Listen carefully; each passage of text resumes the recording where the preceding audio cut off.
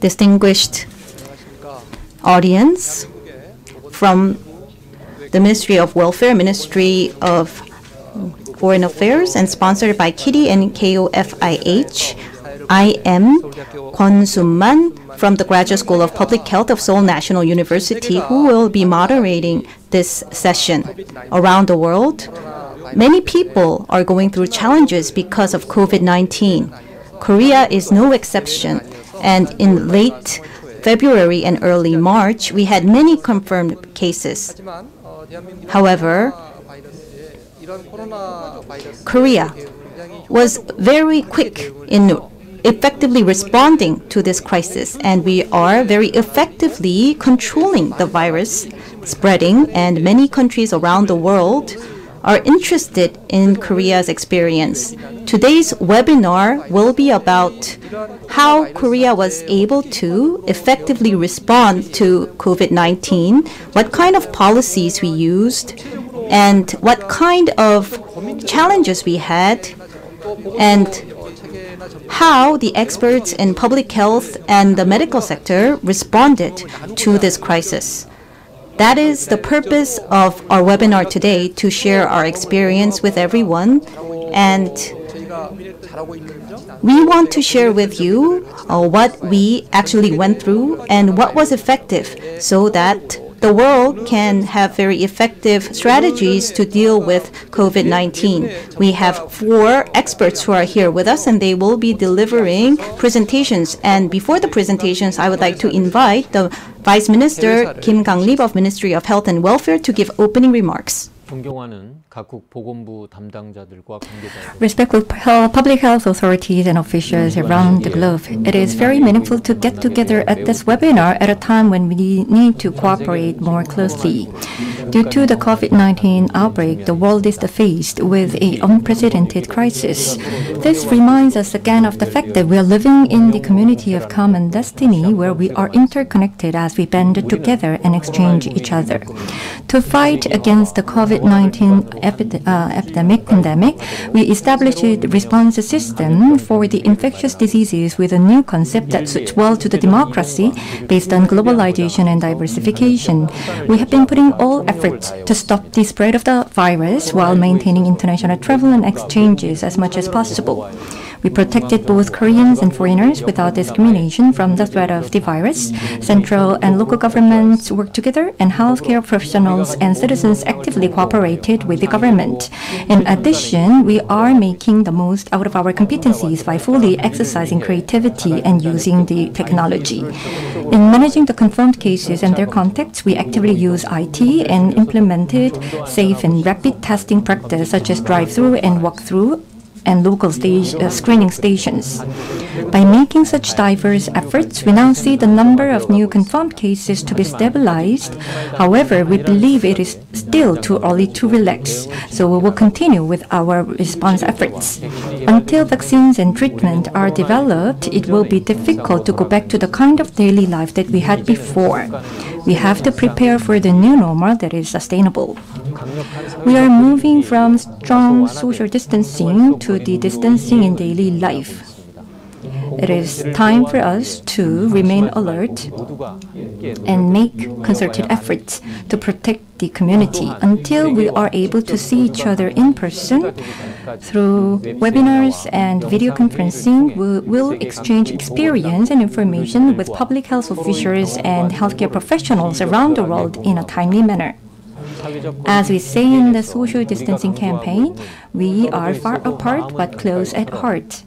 We are far apart, but we are living in the community of common destiny, and we will overcome this crisis together by cooperating and being united together. Thank you very much. It was Vice Minister Kang-lip Kim of the Ministry of Health and Welfare. Thank you very much for your opening remarks. I would like to introduce our presenters. In Korea's response to COVID-19, we had many effective policies. There were some characteristics of those policies. To note, there were many tests that were done in a short amount of time, so that we actually uncovered the confirmed cases very quickly, and we also traced the confirmed cases so that we had very effective epidemiological investigations that were completed. So we had a very well-functioning system. Today we have 4 experts here with us, and first, we have somebody who is in the front lines of our fight against COVID-19, Director General Son Young-rae, and we are going to have Director Hong Gi-ho, who will be talking about the different test kits. We are also going to hear about preparedness and response to COVID-19 from Professor Morang Ki from National Cancer Center, and we're going to hear from Professor Kim Woo-seok of Seoul National University Bundang Hospital, who is going to talk about the hospital infection experience. Regarding the first presentation, we are going to invite Director General of Strategy Planning from Central Disaster Management Headquarters, Son Young-rae, and he will be covering the national policy on COVID-19 response and current status. It's my pleasure to meet you online. I am Young-rae Son, responsible for strategy and planning for the COVID-19 outbreak. Today, I will share Korea's national policy and response on the COVID-19 outbreak. Well, public healthcare system and national systems against infectious diseases are varying among countries depending on their socio-cultural traits.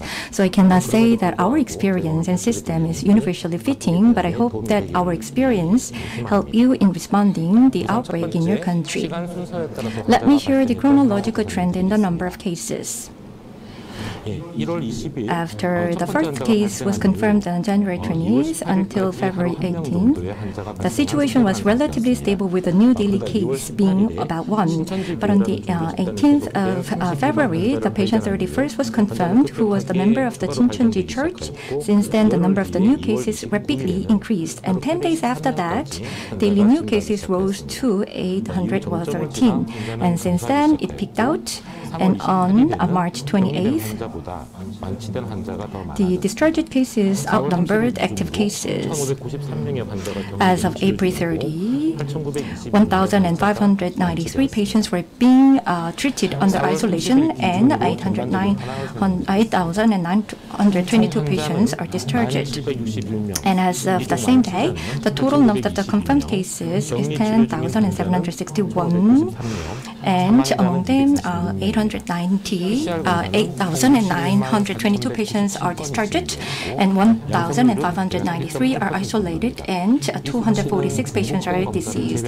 PCR testings are done for 614,197 persons, and of them, about 1.8% are found to be positive.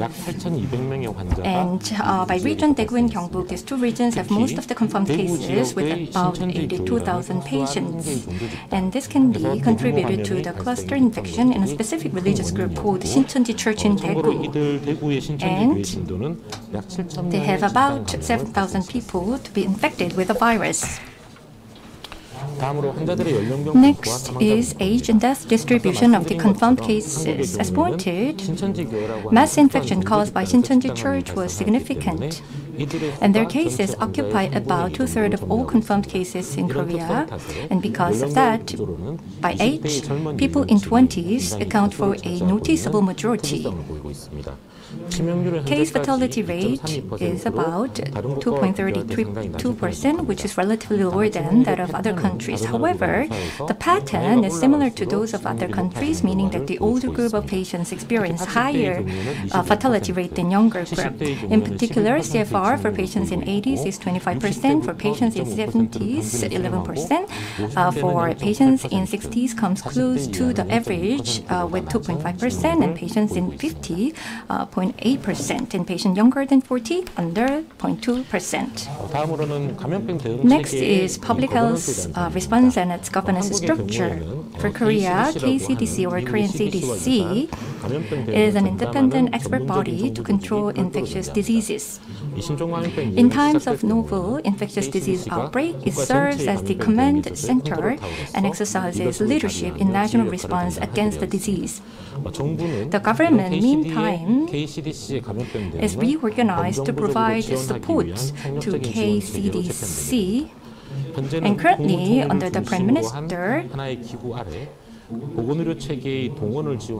the Ministry of Health and Welfare mobilizes healthcare resources, and pan-government organization coordinates supports across the government, and regional, local governments and municipal government organize local bodies for call response. KCDC, the central government and local governments are holding meetings every day and closely cooperate together. In addition, detailed information such as the number of new confirmed cases and risk levels are shared rapidly, and inquiries are handled through a designated call center and public health centers in communities. The government provides guidelines on infectious disease prevention and control, such as keeping a distance of 1 to 2 meters, and citizens are well practicing them. Next is actions taken at each stage in public health response. First, when a new case is identified, fast and accurate epidemiological investigation is conducted. At this stage, information and communication technology is utilized in tracing the person's whereabouts and sharing such information with citizens. Identify of information about the patient is not disclosed, and after a certain time period, disclosed information is deleted from the public domain, and the contact of the infected persons are unidentified as fast as possible and self-isolated. It is really important to stem the spread of COVID-19. The second stage is early detection. Korea expanded PCR diagnostic testing competencies early on and established a large number of local screening stations. By doing so, we can test many people at a rapid pace. COVID-19 causes infection even when a patient is asymptomatic or has only mild symptoms. That's why we expanded the testing. For example, if a person working in a densely populated facility is confirmed for the virus, then everyone on the relevant floor, even in that building, whole building is tested. And if a new confirmed case is found in a hospital or a facility for seniors, all patients, seniors, and staff at the premise are tested. By having such expanded diagnostic testing, asymptomatic patients and those early in the onset are identified, isolated. For treatment, it's really important to classify patients depending on the severity. The COVID-19 spreads fast and infects many people, and at the same time, many people have mild symptoms and do not need hospitalization. So if all infected persons are to be hospitalized, the healthcare system will collapse. During the early days of outbreak, Korea didn't know about this, so had a difficult time in effectively utilizing healthcare resources. However, with better understanding about the virus, we changed the treatment system. So patients with serious cases, which are about 10% of the total, are sent to hospitals, but the remaining 90% who have no symptoms or only mild symptoms checked into the living treatment centers for isolation, where a small number of medical staff care for them. This approach spares hospitals from being overrun with patients. It is also important to have stable healthcare system for non-COVID-19 patients. So movement tests of patients with respiratory symptoms and those without are separated at designated public safe hospital. And also medical consultation by telephone is temporarily allowed for non-COVID-19 patients. Lastly, Korea does not ban international entry. However, a special entry procedure is put in place, under which all entrants need to verify domestic contact number and download a self-health check application. And when people arrived from other countries visit hospitals, their travel histories are provided to the medical institutions. And this slide shows major response plotted in timeline. As the number of the COVID-19 patients and confirmed cases among incoming arrivals increased, on 28th January, the infected disease alert was raised to orange, which is the second highest alert. Korea has a 4-level alert system, and on January 28th, it was raised to the third highest level, and from February 7, the scope of the testing was expanded as the testing can be done based on the physician's judgment. At the time, the number of the confirmed cases was only somewhere around 20, but after the patient 31st was confirmed on February 18, the number of the two confirmed cases rose sharply every day in double digits. So the alert level was raised to the highest one, and the pan-government response support system was established. After learning that the increase was linked to the Shincheonji Church in Daegu, from February 20, 9,000 worshippers of Shincheonji Church were isolated and tested for the virus. And on February 29th, the social distancing campaign was mounted, asking citizens to stay home. As seen in the decrease of people movement to the 50% of the previous level, Korean citizens actively supported with the government policy. Although 5,000 were newly confirmed in 10 days, 90% of them are mild cases not requiring hospitalization. So after learning that, we reorganized the system for treatment. So the mild cases were sent to living treatment centers and carried by a small number of health professionals. With such efforts, the peak of the first wave dropped. Now the daily new case is stabilized to single digit.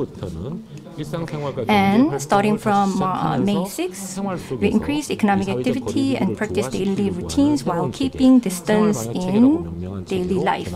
We implement everyday life quarantine. Next slide highlights the number of the lab testing. Korea's daily capacity for PCR testing is 20,000. Turnaround time is 6 hours to 24 hours. The testing will be explained in more detail later, so I will skip it here. Next is quarantine and special entry procedure. As explained, Korea does not shut down, close its border, and does not ban international travels except for those from Hubei, China. However, we implement special entry procedure. Upon arrival, all entrants have to verify domestic contact number and download self-health check mobile application. And then using this web app, they have to submit their health check result twice a day for 14 days.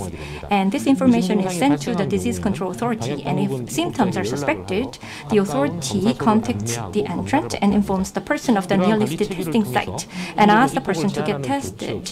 With this procedure, Korea has been able to effectively control infection from international arrivals without restricting entry. However, as this is a worldwide pandemic, from April 1st, all entrants have to self-isolate for self-quarantine for 14 days after arrival. Lastly, let me summarize the characteristics of Korean response system. First, Korea did not control borders and did not lock down business establishment or restrict economic activities to the level seen in other countries. Rather, we focused on identifying a high-risk group who contacted the infected persons. Citizens voluntarily participated in the social distancing movement.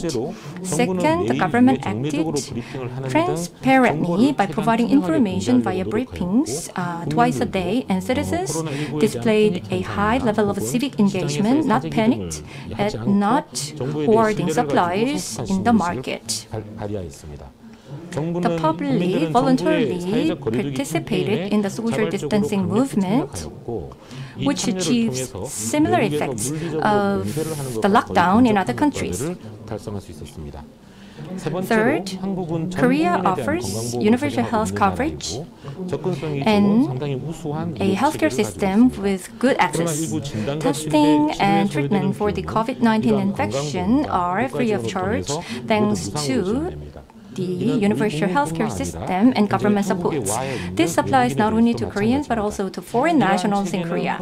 Such system allows us to find, isolate, and treat the infected people and helps to stem the spread of disease. Fourth, strong cooperation was forged among different departments of the central government and between the central and local governments. In addition, the healthcare community and the public work together with the government, making all-out efforts to control the outbreak. Lastly, advanced technologies were fully utilized to craft effective and creative countermeasures. When we deal with unknown disease such as novel virus infection, we do not know much about it in the beginning. As we learn about the disease, during the course of the response, we have to exercise creativity to come up with the efficient measures. In this sense, Korea successfully utilized cutting-edge technologies to develop creative solutions. So far, I briefly explained Korea's response to the COVID-19 outbreak. More details on each area of response will be shared by following speakers. As I said in the beginning, we all have different healthcare systems and social cultural backgrounds and situations.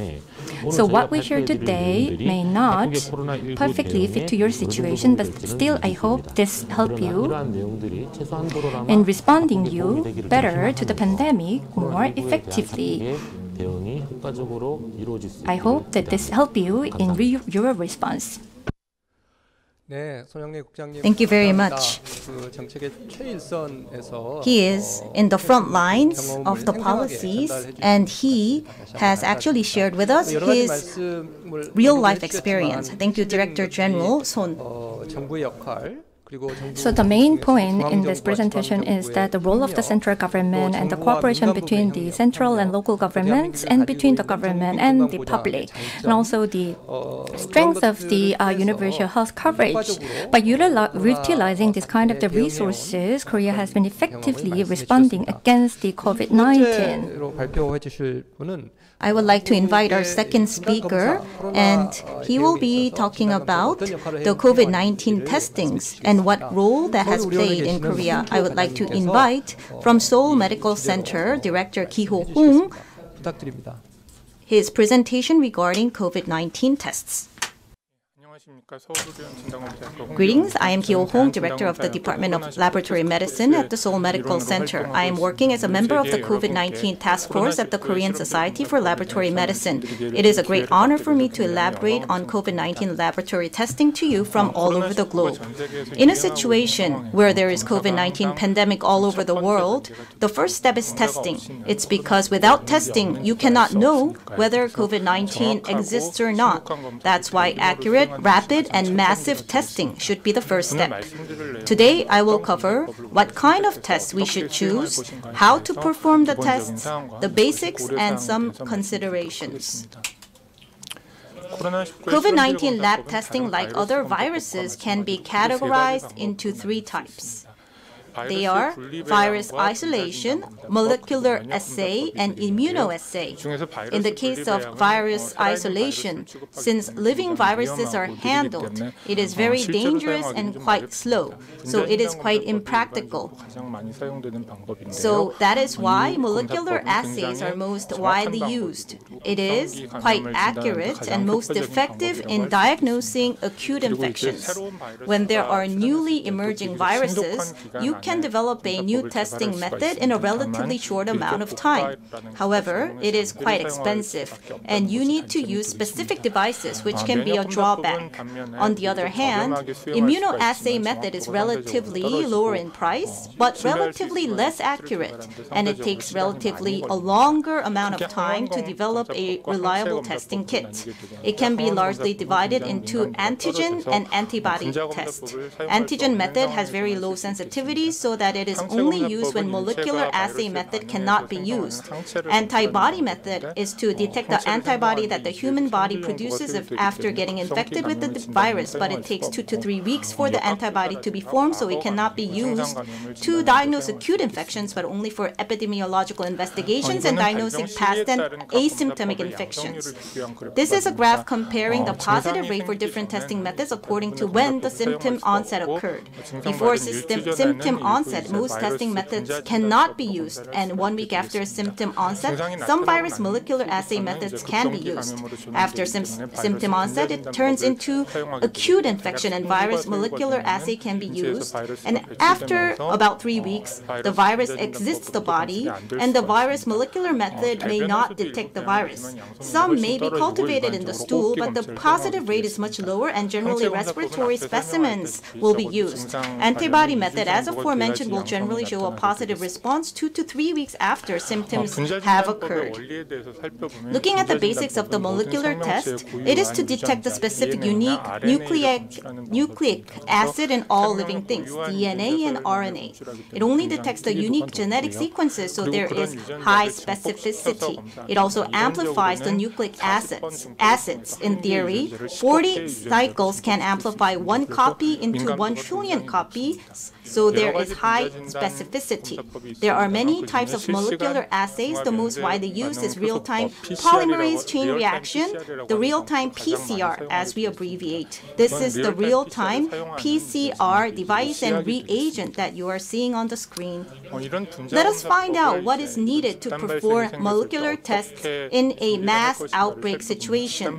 First, before the outbreak, you need to have the facilities, devices, and foster professional medical experts. For the facilities, you need an isolated lab and biosafety cabinets and other facilities. For devices, they would be PCR equipment, and you would need to train medical experts who can perform and interpret tests. After the mass outbreak, you will need to have a large amount of reliable test kits. At that time, it is better to use commercial kits that have stable quality compared to the lab-developed test kits. In addition, you would need plans to overcome the many deficiencies of the kits since they were made in a hurry. Other than the kits, you would need swabs, packaging boxes, masks, and other safety equipment. Another important point would be close cooperation and communication between the different organizations that are using the kits. The government, experts from private public sector, and the academia and the kit manufacturers will need to work closely together and communicate. Through the cooperation, you would need to develop strategies about how to use the kits and develop guidelines to overcome the technical issues. Korea experienced the 2009 influenza pandemic, and thus sufficient numbers of PCR devices, the thermocyclers, were distributed, and molecular diagnosis became widely used, and that is why we developed the capabilities in this area. In Korea, we have many medical specialists, MDs, who are professionals in laboratory medicine. They have professional knowledge and developed, interpreted, and read the kits from a very medical professional view. The Korea Society for Laboratory Medicine, comprised of these professionals, have a laboratory inspection and accreditation program to assess the quality of labs, and through National External Quality Control Program was able to maintain the quality of the test, so mass molecular assay testing was possible. There are many guidelines about what PCR kits to choose. There are many protocols for target genes of E, RD, RP, N, and S. WHO is recommending that for areas with no known COVID-19 virus circulation, at least 2 different targets are used, or 1 positive NAAT result, and sequencing is analyzed. However, in the case of areas with established COVID-19 virus circulation, screening by RT-PCR of a single discriminatory target is possible. 1 or more negative results do not rule out the possibility of COVID-19 because there could be a quality problem of the specimen or a specimen transport problem. It could be very early or late stage of COVID-19, and there could be technical problems such as PCR inhibition. So WHO is strongly recommending that 1 specimen's 1 or more negative results do not rule out the possibility of COVID-19. These are some protocols for COVID-19 tests used around the world, and you can see the kits that have been developed by Korean companies on the screen. What kind of kits should we choose? Actually, not all kits have very good quality. You can generally trust the kits that received Korea EUA, Emergency Use Approval by Korea, MFDS, Ministry of Food and Drug Safety. However, it is true that some kits are exported without evaluation by Korean experts. So you should check as much information as possible for the reliable kits. They can be manufacturer's documents, national EUA documents, and especially important is whether reliable academic papers have evaluation reports for the kits. Currently, there are many research results for COVID-19, and some results are not published in academic journals but as preprints, so you should take precaution that some of the results might not be reliable. To look into Korea's EUA process, based on the 2015 MERS experience, Korea established the EUA system for the IVD kits.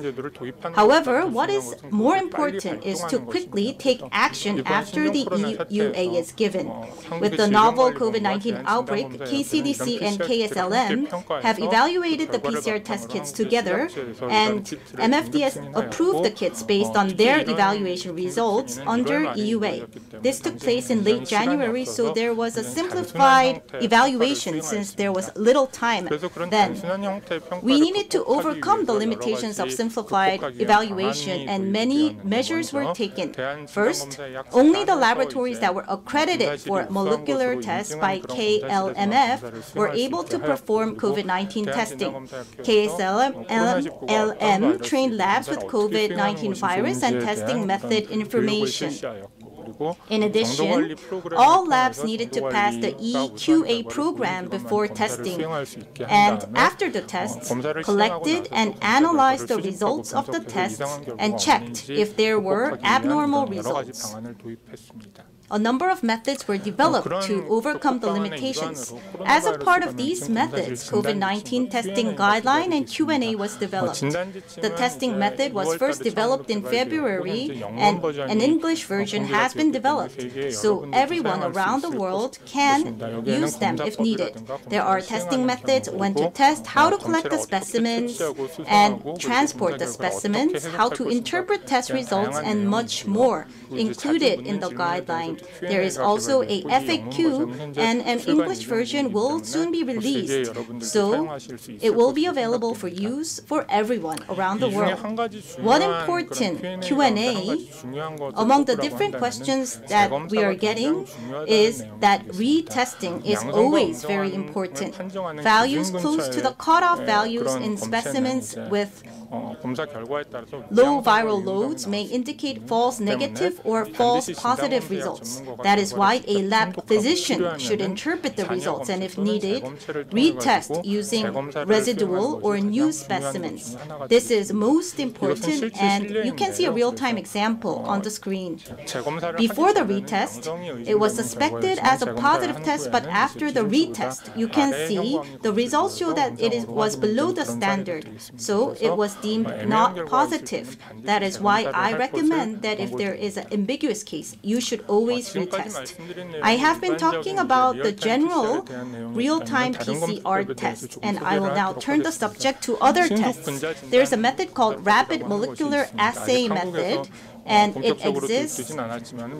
It is not being adopted in earnest in Korea yet, but in the US, Cepheid, Biomerium, Squazen, and Abbott have these methods. In principle, they use real-time PCR or isothermal amplification, so it is not very different from the aforementioned method, but it is optimized for special cartridge and devices. So an advantage is that it has a turnaround time of less than 60 minutes.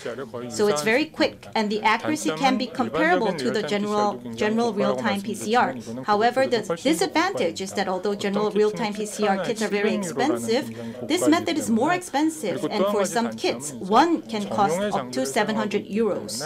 In addition, it uses its own specific devices. So in most cases, there is only one test per device, which is possible. So you will need many tests as well as many devices for numerous tests. That is why this cannot be used generally, but suitable in a limited way, such as in emergency rooms or as pre-operation tests. These are some real kits, and some evaluation results have been published. And in cases with low viral load, it seems that there is some difference in the performance. Immunoassay method, as I aforementioned, is not recommended for acute infections. KSLM, WHO, Infectious Diseases Society of America, and US CDC all clearly recommend not to use immunoassay methods for acute infections. Johns Hopkins University states that antibody levels have not been correlated with immunity, while people who have been infected are presumed to have some immunity. It is unclear for how much and how long it will last. Also, that there has not been a formal evaluation of some serology tests, and some reports have raised concerns about the validity of serology tests, so they firmly recommend not to use serology tests. There are rapid tests for immunoassays, and WHO and UK National COVID Testing Scientific Advisory Panel make it clear that these tests cannot be used because they're not well performing. However, the US FDA has had the EUA for some of these types of kits, and another type is the enzyme immunoassay, or EIA. In this case, EIA in most cases showed a higher sensitivity than rapid tests in most studies. In the US, 8 to 9 kits have received EUA, and through meta-analysis, sensitivity was around 82% and specificity was around 95%, so it was reported to have good performance, but there was a high heterogeneity between the kits, and the positive predictive value was not higher than 90%. In addition, there needs to be specific devices for EIA, although not as specialized as PCR and molecular assays, so there are limitations. In addition, as mentioned previously, it takes at least 2 weeks for the infection to be diagnosed as positive, so it cannot be used for acute infections. To summarize, molecular testing should be the main diagnosing tool for COVID-19, and other assays can only be used in a limited fashion. It takes a lot of investment for molecular testing, but it is worth the investment to protect your country and your people from COVID-19. COVID-19 testing needs professionalism, cooperation, and communication. We hope and believe that all clinical labs in the world will contribute to overcome the COVID-19 pandemic. Last but not least, this was published recently, and it was found that the short diagnostic serial interval of COVID-19 in South Korea may explain why South Korea was able to contain the COVID-19 outbreak and avoid high mortality. This was recently disclosed. Thank you very much. 네, 홍 교수님 감사합니다. Thank you very much 대응하는 데 있어서 for the presentation. Director Hong talked about the importance of the test kits, and he talked about the Korean case where we had a lower fatality and lower confirmed cases because of the test kits, and what kind of process Korea followed. And he also talked about how we improved the quality of the different tests and the results, and he mentioned the merits and demerits of different types of tests. Thank you very much for your presentation. The next presentation will be about after when a patient is diagnosed with COVID-19, how to treat these types of patients. So I would like to invite Professor Lee-seok Kim from Seoul National University Bundang Hospital to give a presentation. Thank you very much. Nice to meet you. I'm Lee-seok Kim, Chief of Infection Control Office at Seoul National University Bundang Hospital. Today, I will share SNU Bundang Hospital's infection control and preparedness, which complies KCDC guideline, and also present our clinical cases. SNU Bundang Hospital is a tertiary hospital located in Seoul metropolitan area with 1,300 beds. After the MERS outbreak in 2015, we have been operating isolation units supported and designated by the government. We conduct screening and triage at the AD or the emergency department entrance, and we have a system where patients with novel infectious diseases are separated from other patients. As the COVID-19 outbreak spreads, we established a temporary negative pressure unit outside of the building, and entrance to the hospital is controlled to screen people with fever or respiratory symptoms, and also disallow them to enter the hospital building. Screening is conducted on all entrants at the hospital entrance and also at ED. Simple questionnaire is filled, and also the temperature is checked. Those who do not have specific epidemiological risk factors, they are sent to the COVID-19 clinic outside of the hospital, and those with risk factors are screened in the ED. All visitors to the hospital must wear face mask. Before entering the building, they have to fill in questionnaire and also be checked for their temperature. Only those who pass this screening are allowed to enter the hospital. This screening work is done by administrative staffs wearing a disposable gown, glove, and a dental mask. And the flow of people through the entrance is controlled for the screening process, so people should move one way. And this is a questionnaire that all visitors and patients must fill at the entrance. Only those who answer no for all questions can receive a daily entry pass, and they have to carry it in the hospital. The color of this pass changes every day. People with fever or respiratory symptoms must wear face masks and visit the COVID-19 clinic located outside of the hospital building.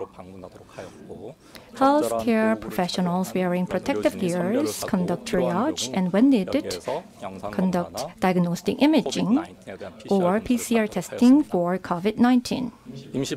In the COVID-19 clinic, a patient is examined by a doctor, and when needed to have PCR testing, the patient moves to the sampling room through an airlock area equipped with a movable negative pressure system. And after that, the patient should leave the clinic using exit-only doors. So the patient flow is one way, and therefore aerosols in the sampling room cannot move to the airlock or the examination room.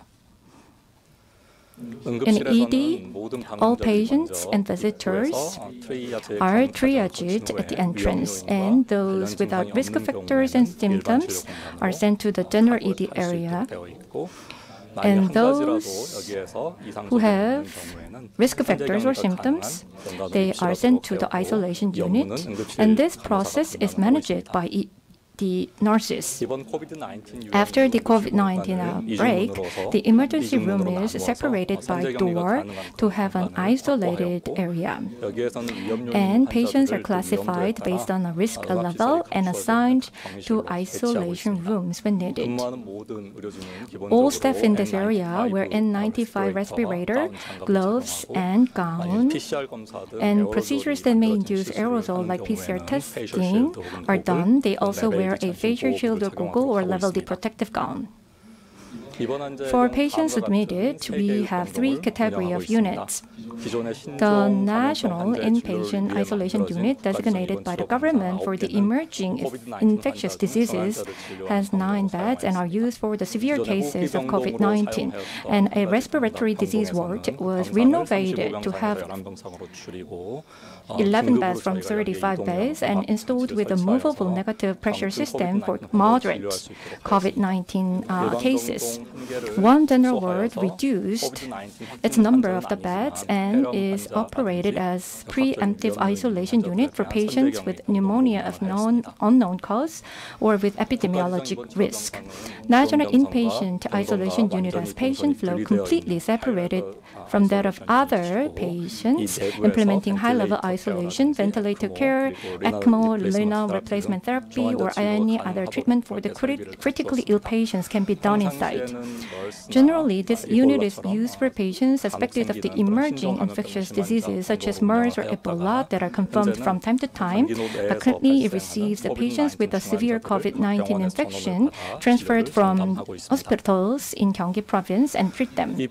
In this unit, healthcare professionals are ready to care critical patients, and the central monitoring is done at the nurse station. Each room has an airlock, and the room is spacious enough to accommodate equipment necessary to treat critically ill patients. PPE donning and doffing rooms are separated to prevent cross-contamination, and an infection management nurse monitors the donning and doffing process in order to keep medical staff safe. The unit for respiratory diseases had 3 negative pressure areas in the past. The other area in the unit were renovated to have additional beds with a movable negative pressure system and PEE donning and doffing rooms.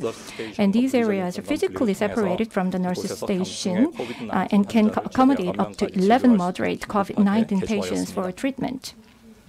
Other than that, in the general ward, 3 negative pressure rooms are prepared to preemptively isolate patients who are not strongly suspected but need to rule out the COVID-19 infection and also to collect respiratory samples.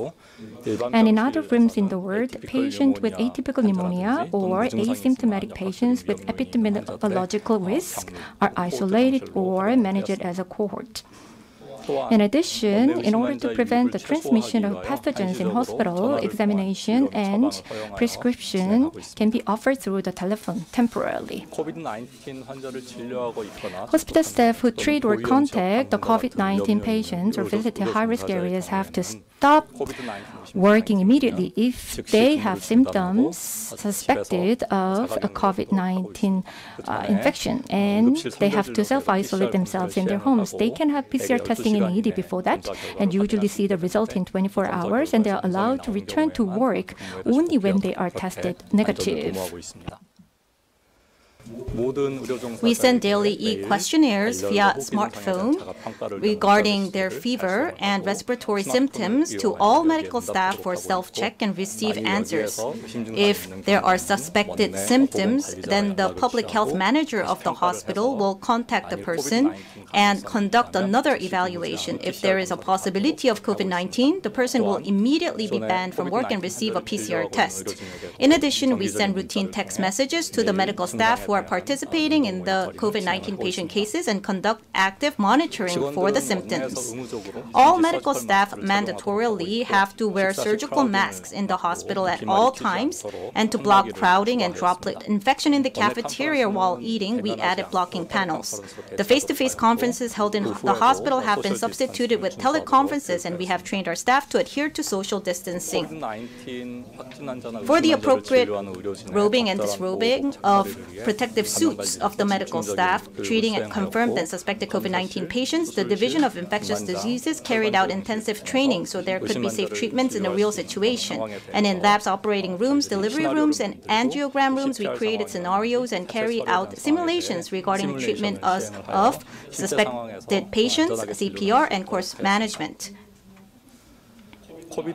To prevent shutdown of medical facilities when there is an overflow of patients, among the stable patients that have completed acute stage treatment and have no comorbidities, we transported them to a living treatment center in the outskirts of Gyeonggi Province that we established together with Gyeonggi Province, so that isolation can be maintained and basic monitoring and PCR tests for discharge could be provided with a minimum number of medical staff so that we can most efficiently use the resources of our medical facility. The patients who are admitted to the living treatment center have daily self-checks using smartphone apps for temperature, oxygen saturation, and other medical monitoring. We have a system for telecommunication and telemedicine between patients and physicians at the operating HQ at SNU Bundang Hospital, and prescriptions can be given if needed by the doctors remotely. In Gyeonggi Province, there is a treatment system according to the severity of the COVID-19 patients. First entering on the SNU Bundang Hospital, in the 5 tertiary hospitals in the province, the serious patients are treated. We have a system where all public medical institutions, including Gyeonggi Provincial Medical Center and Seongnam Citizens Medical Center, can be emptied to be devoted to the treatment of mild COVID-19 patients. And as aforementioned, for the COVID-19 stable patients who have passed the acute phase, to maintain isolation and to monitor them until discharge, in the outskirts of Gyeonggi Province, we have a living treatment center established, and our hospital mainly operated this center. We established a referral system for different facilities, so the local autonomous government was able to efficiently use its medical resources. 네, 김은석 교수님 감사합니다. Thank you very much, Dr. Kim. 코로나 환자들을 In treating the confirmed 병원에서 어떻게 cases, 환자를 치료하고 we have learned how the hospitals are treating them.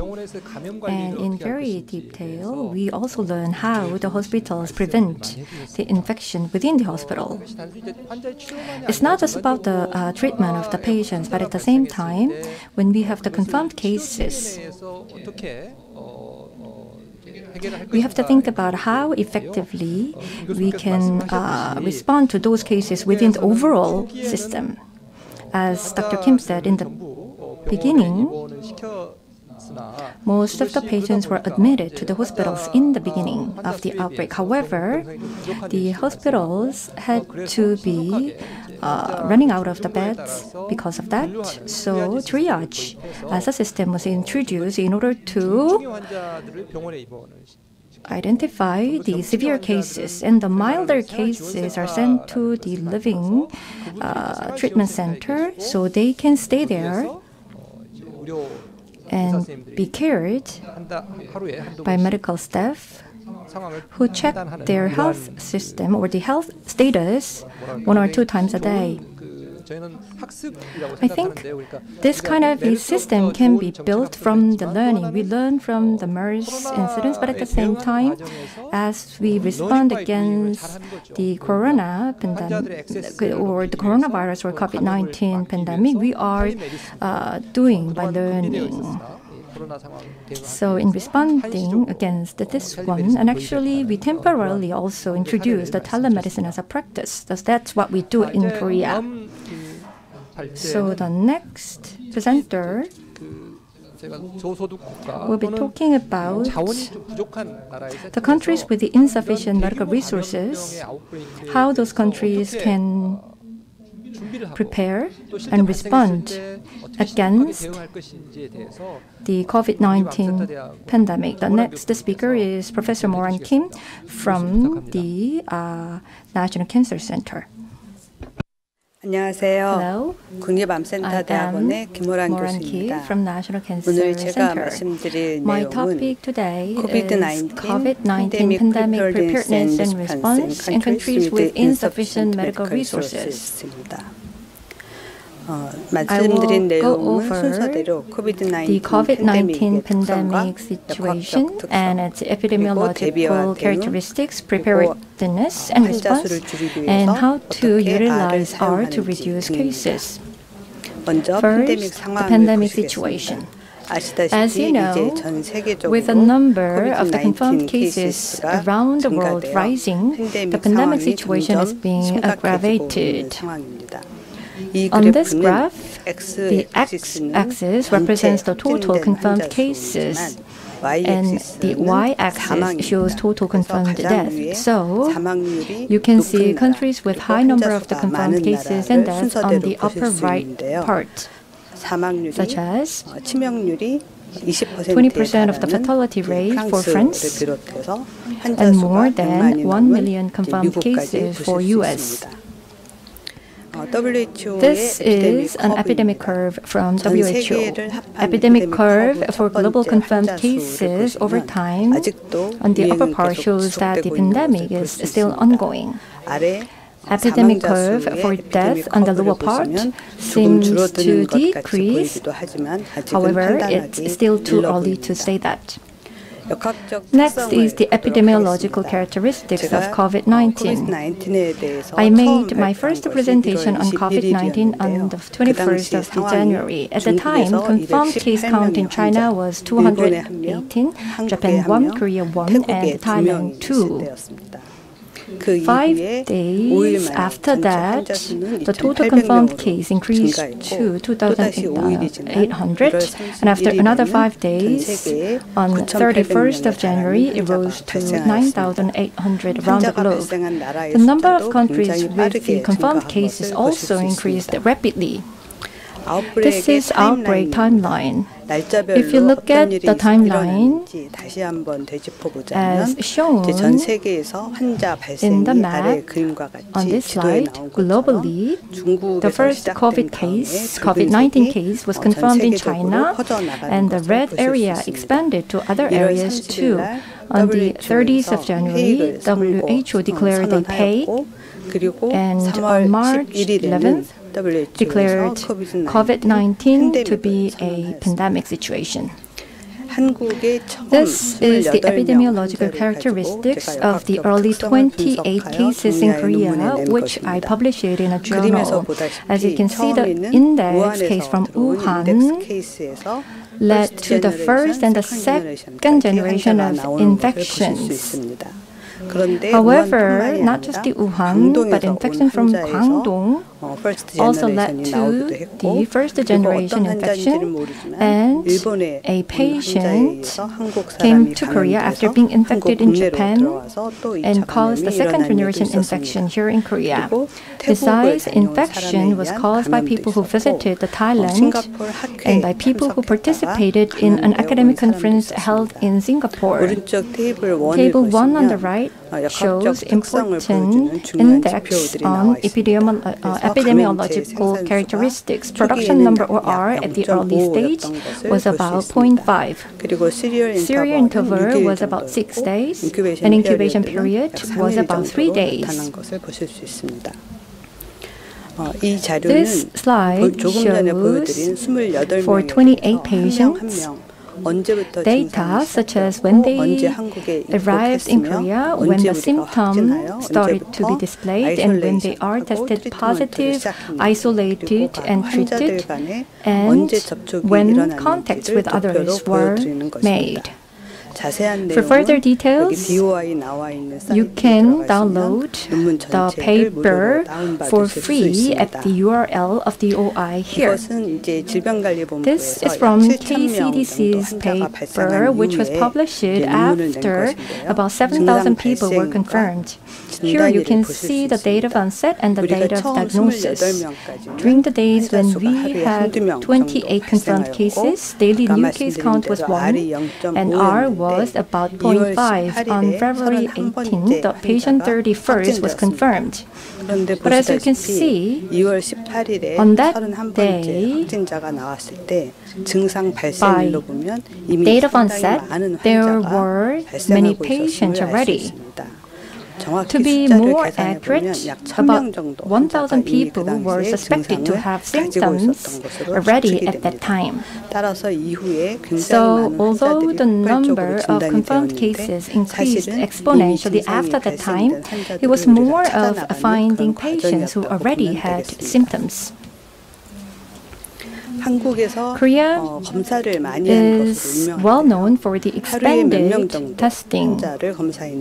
Here you can see the number of the tests per day and positive rate. This curve shows a positive rate, and in early days, people with symptoms were tested more, and therefore positive rate was high enough to reach 10%. After that, people without symptoms and those who contacted the infected persons were tested too, so positive rate is lower to the current level of 1 to 2%. The number of the tests per day also decreased from almost 20,000 to somewhere between 4,000 and 5,000 now.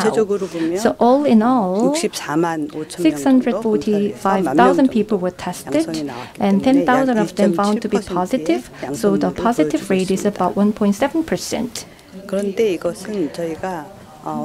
And this shows how much time has passed from the onset of symptoms to diagnosis. In early days of the outbreak, from onset to diagnosis, some patients took lots of time. But as time passed, diagnosis and testing was done very quickly in 1 or 2 days. This represents duration. From the onset to confirm, 4 days. From the onset to death, about 10 days. From the onset to discharge, about 12.5 days. For early symptoms, fever, cough, sore throat, myalgia and chills were known to be the common ones, but later, loss of taste and smell was reported by many patients. This to the question of if they felt early symptoms, 19% said no. This shows cases by clusters. Of the total confirmed cases, about half are related to a religious sect called Shincheonji Church. About 5,200 patients are in this cluster. Other than that, people related to hospitals, healthcare facilities, or other collective facilities, or those who got infected through contacts with the patients are also infected in community. They account for 31% of the total. Outside of the community spread, 12% are international arrivals and their families. And it's not still clear about their source of infection for 900 or 9% of the patients. By sex and age, the female patients outnumber male patients with 40.5% and 60% respectively. And interestingly, people in 20s are the largest group by age, and that is followed by people in 50s and 60s. And median age of the patient population is 44 years old. This is case fatality rate, CFR. The x-axis represents date. It shows daily death toll and accumulated death toll. As of the 5th of May, 255 patients died, recording CFR of 2.36%. But by age, although patients in 20s are the largest group, there are no deaths under the age of 30 in Korea. So the median age of the deceased patient is 79 years old. When it comes to the epidemiology of infection, incubation and latent periods are very important. I always highlight that respiratory and gastrointestinal infections are very different. Among others, the x-axis here is time and the y-axis is severity. In respiratory infection, early in infection, viral shedding occurs, but patients display no symptoms. And after the onset of symptoms, pathogen is still discharged. Symptoms remain even after viral shedding is over. So for respiratory infection, during the latent period where there is no symptom, infection occurs.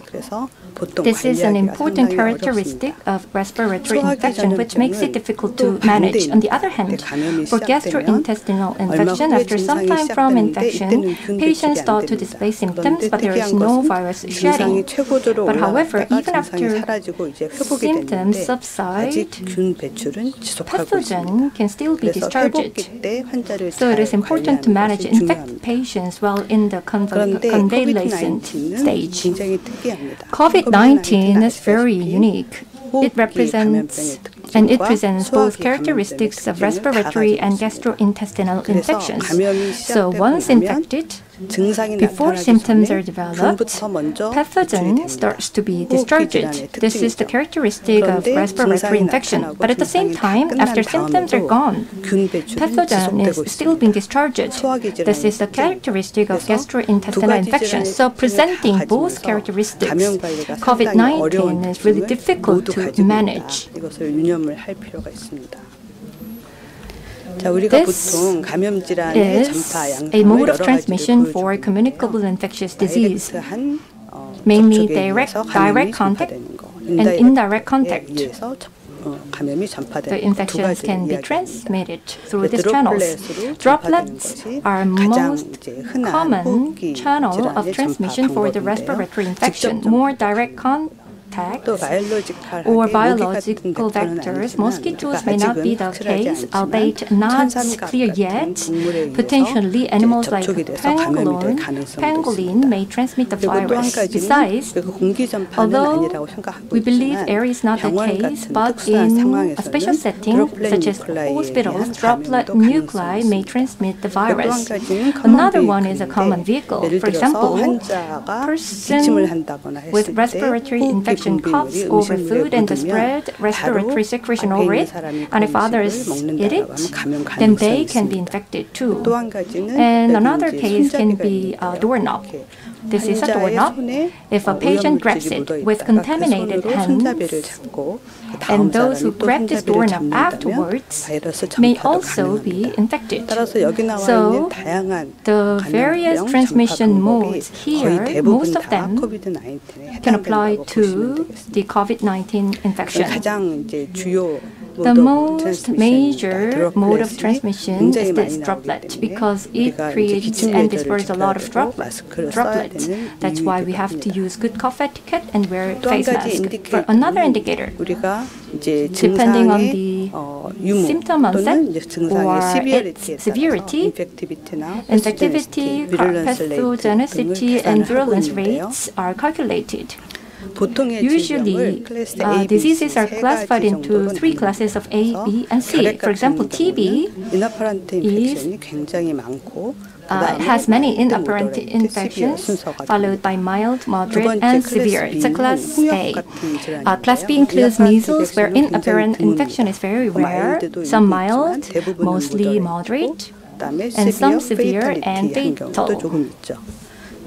And rabies has no inapparent, no mild, and no moderate infection, mostly severe, and 90% of the patients die. So its fatality rate is really high. Then where does COVID-19 belong?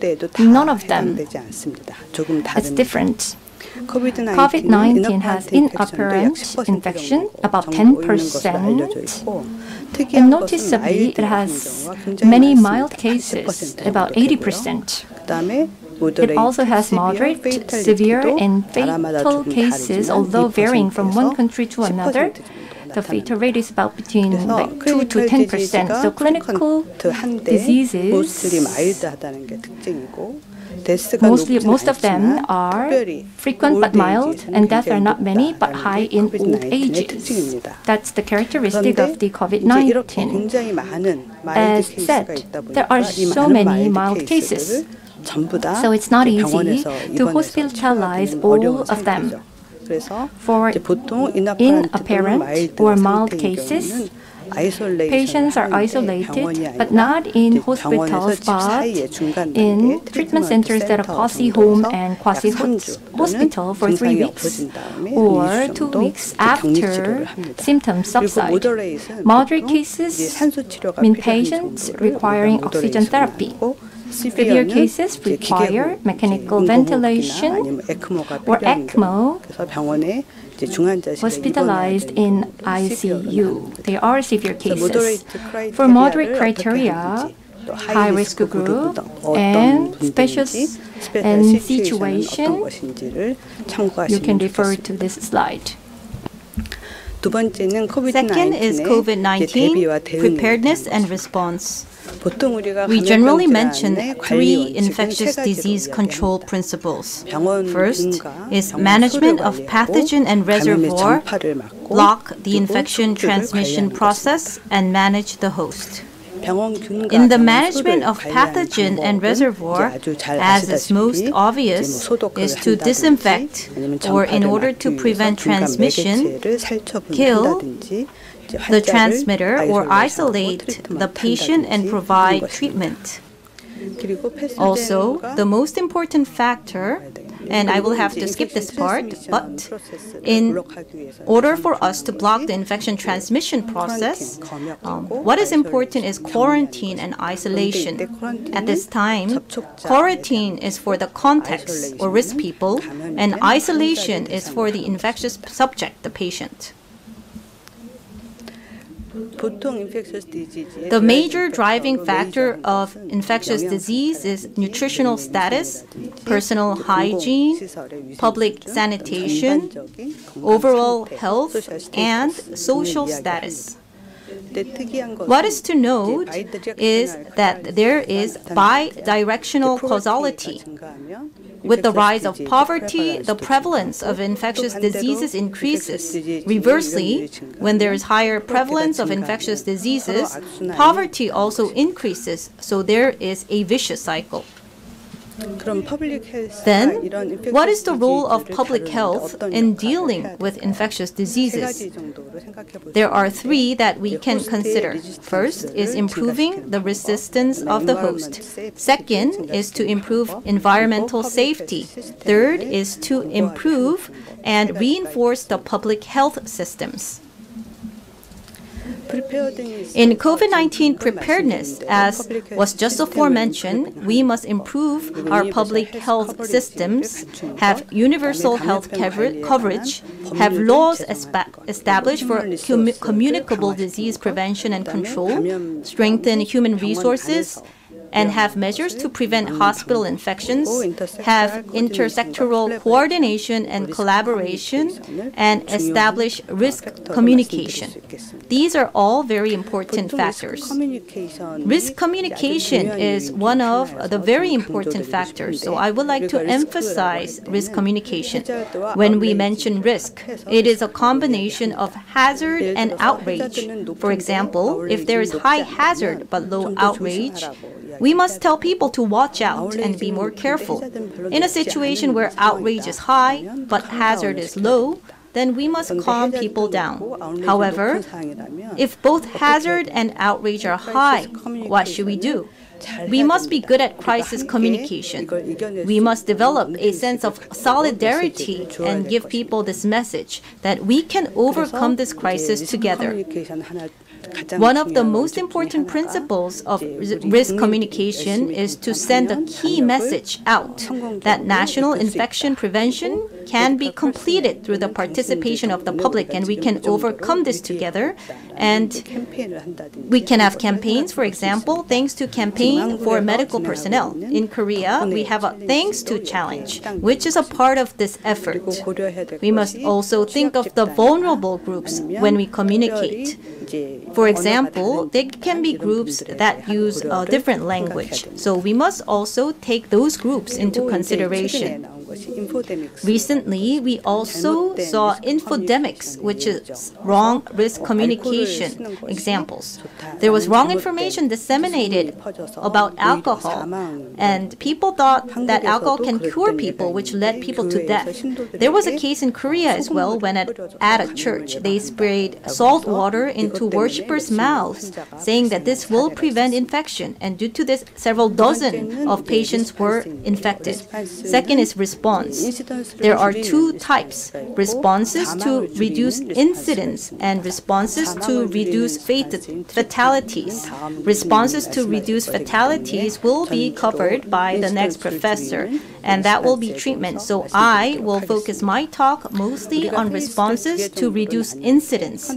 We generally categorize them into two phases. The containment phase is according to WHO scenario 2, countries with sporadic cases, and in this case, personal protection, environmental protection, and social protection.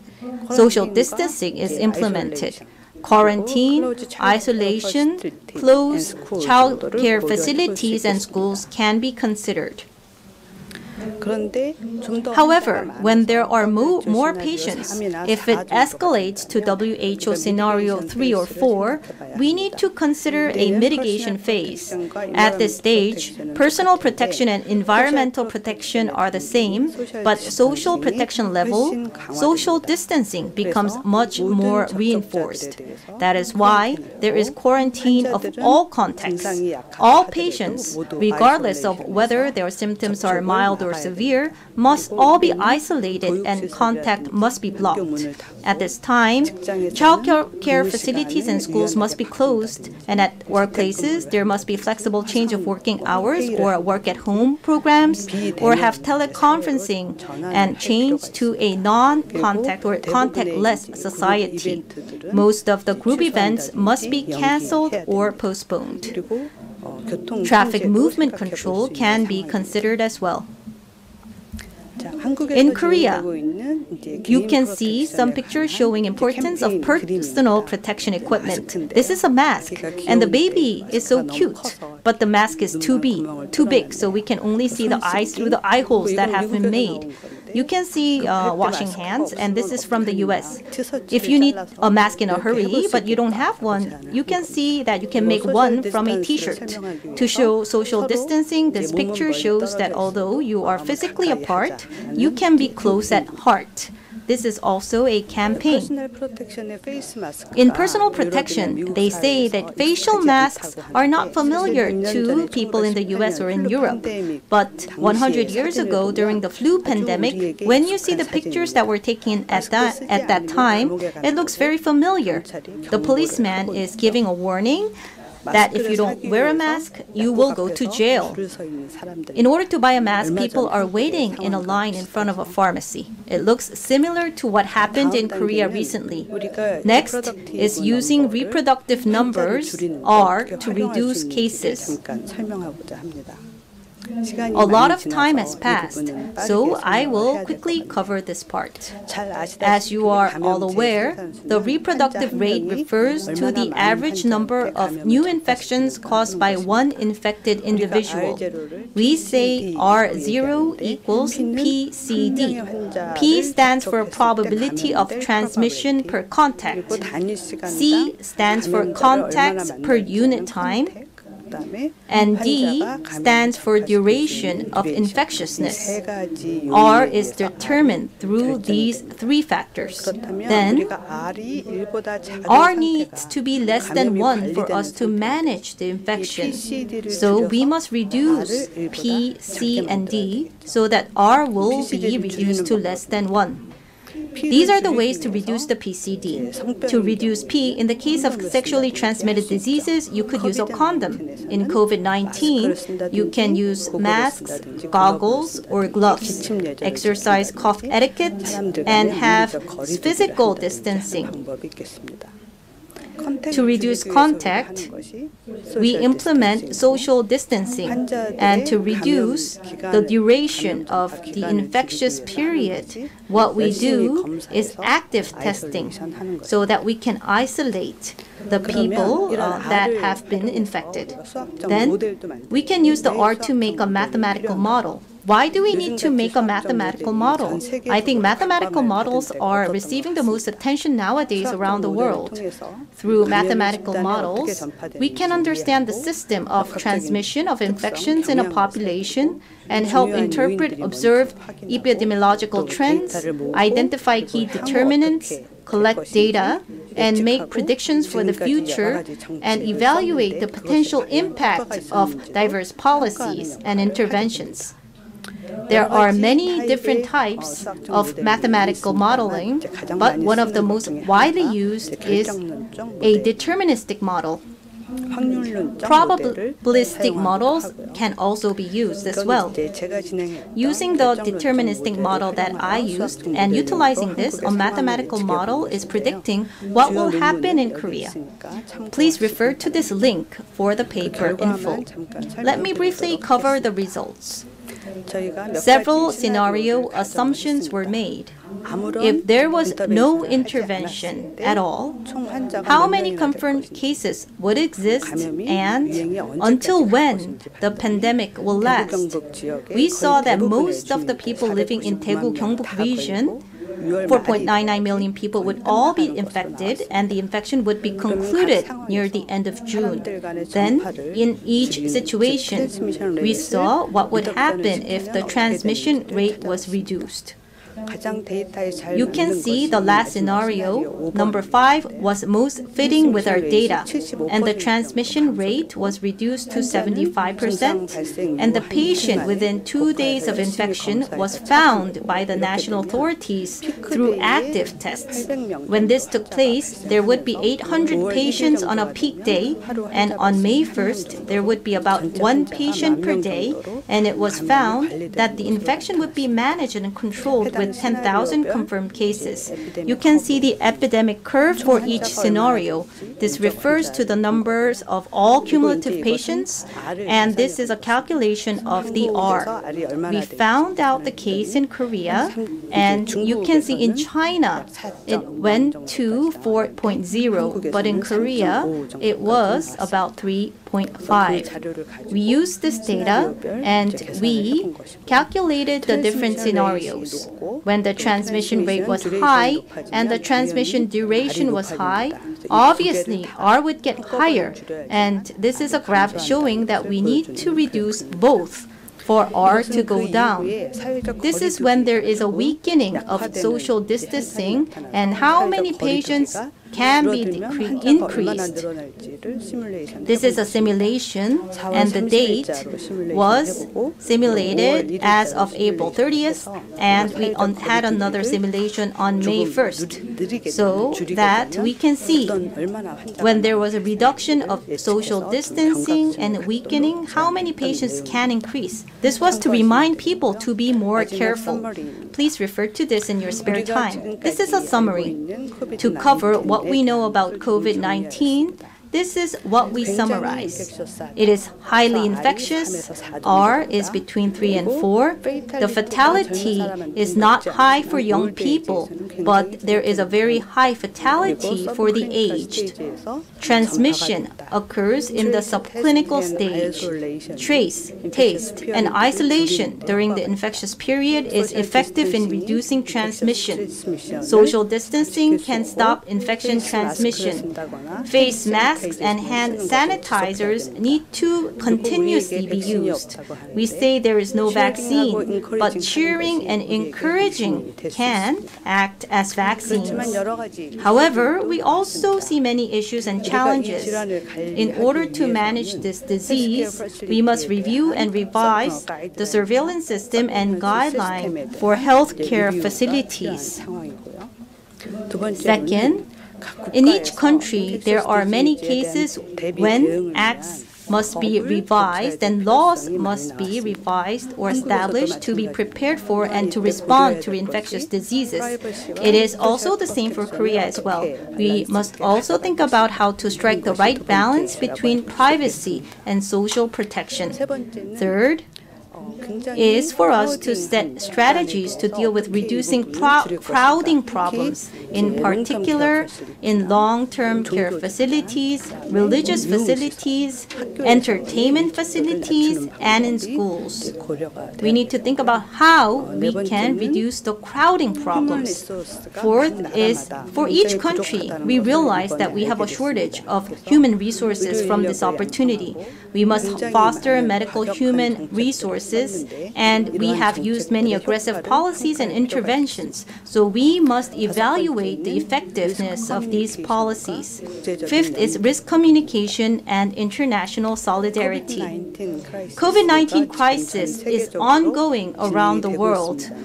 However, I believe that it can also be an opportunity for us to have health system reform. Thank you. 네, 감사합니다. Thank you very much. 교수님께서 COVID-19의 역학적인 특성들, Dr. Moran Keys talked about how fast the COVID-19 virus can spread and thinking about its epidemiological characteristics, what kind of the responses will be better suited to work on the situation, and particularly for the low and middle income countries, what kind of the preparations need to be made. For example, we need to have the legislative foundation, and also the care for the vulnerables is needed, and the healthcare system and healthcare medical staff and their protections are also important. So thank you again. Now we will move to the Q&A session. We received some questions in advance and also received some questions online. We may not be able to deal with all the questions because of the time constraint. I think 1 or 2 to 3 questions will be answered by each speaker. So, following the order of the questions that we just received, I will share the questions. So, Director General Son will answer the questions first.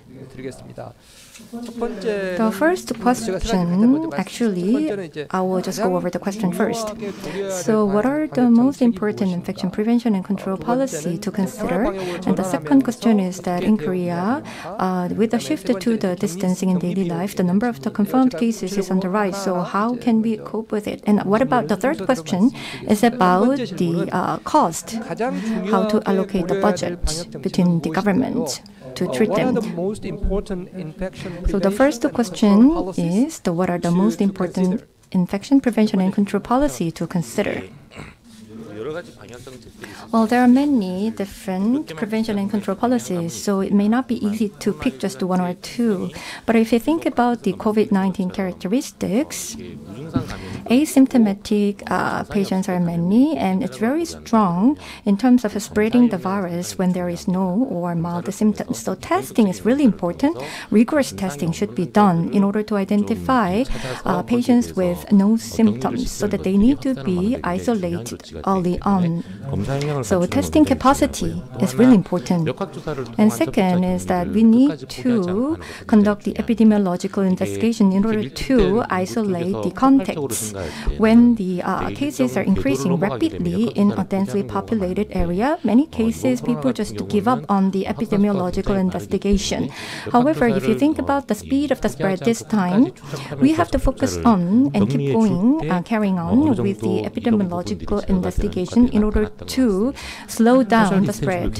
And social distancing, of course, is important. At the same time, many countries should think about this.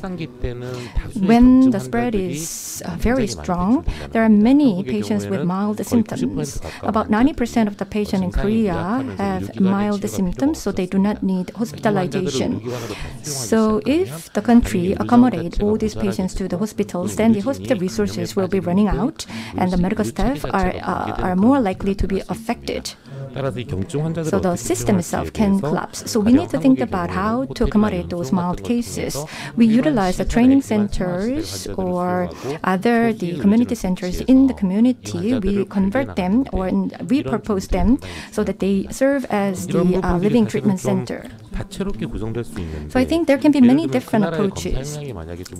For example, one country, let's say if that country does not have the strong testing competency, then they need to be more creative, meaning that rather than focusing on people with symptoms, they just treat them as patients from the very beginning and focus their testing competencies on the people with no symptoms. Hubei did it, I guess. So depending on the competencies and the resources, I think the countries have to think about how they select and focus those resources on certain areas. Thank you very much. The second question is that recently the Korea is moving to the distancing in daily life. So the number of the confirmed cases is on the rise again. The number of the confirmed cases is on the rise again. So how will you cope with this?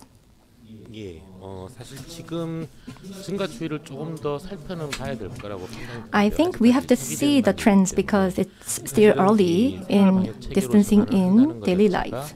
Moving to the distancing in daily life actually encompasses such risk. In Korea, the clubs became the starting point for the cluster infection.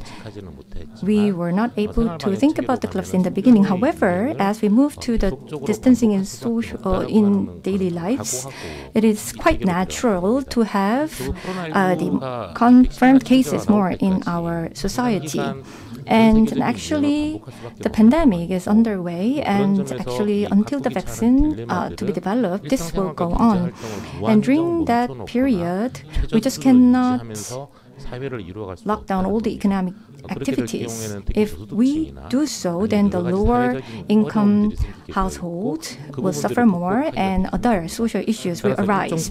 So to a certain point of extent, we have to take some risk, and meanwhile, we also open the businesses. and also focus on our disease prevention and control efforts. And that's what we do in distancing in daily lives. What we try to focus on here is that we try to maintain the level of the confirmed cases, the newly confirmed cases, to the level that the Korean health system can deal with. So by doing so, we can open the society and we can live our routines. At the same time, we can control the disease. Currently, the daily new confirmation is about 30, so we have to see whether this level can be maintained or not. So the public have to comply with the distancing policies and guidelines in daily life so that they can slow down the spread. Washing hands, wearing facial mask, and also keep some distance from others. And open the windows in buildings. So by doing so, we can reduce the scope of spread. And second is the surveillance system. In many areas, including hospitals and the facilities for the seniors, and also the military,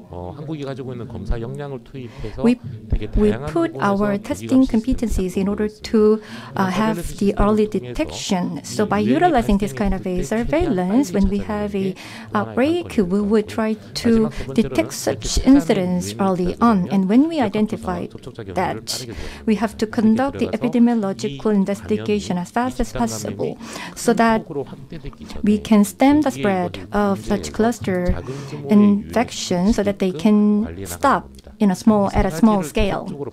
So while we are doing these 3 steps repeatedly, and at the same time we do our businesses and practice our economic activities, then we can maintain a very good infection prevention and control.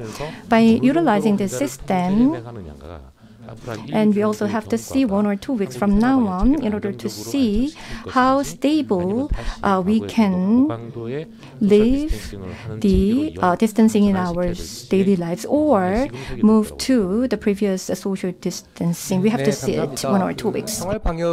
Thank you very much. Disease control in daily life.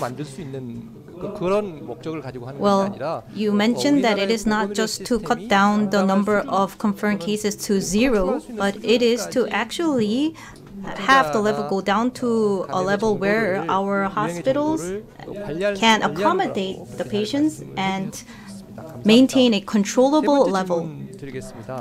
I will ask the third question.